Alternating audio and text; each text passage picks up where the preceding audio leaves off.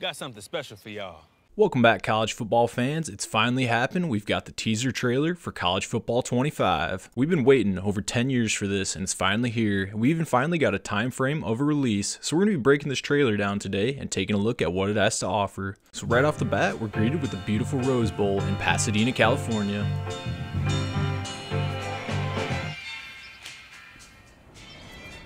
Got something special for y'all. Little update for our fans from the Big House to the Bayou, from Carolina to California. Yeah, it's about college football. We know you love it. Us too. The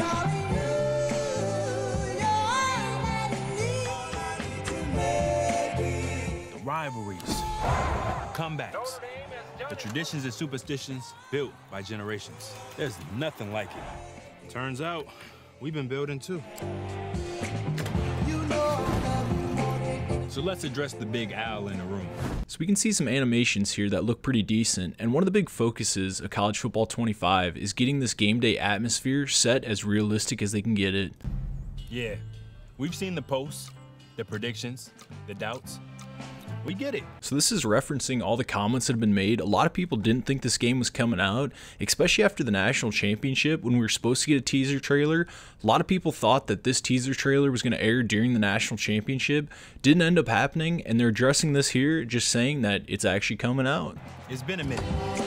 This scene right here is by far the coldest from this trailer. It's also my favorite because you can see him switch the down marker from 14 to 25, referencing NCAA Football 14 jumping to 2025. Let's just say this ain't the only jersey we've been working on.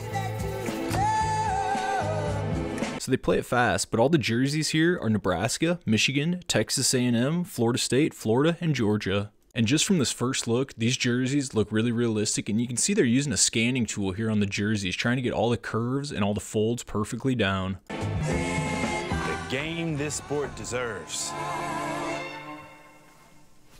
Because pretty soon, this place will be full again. Until then, cue the crowd noise.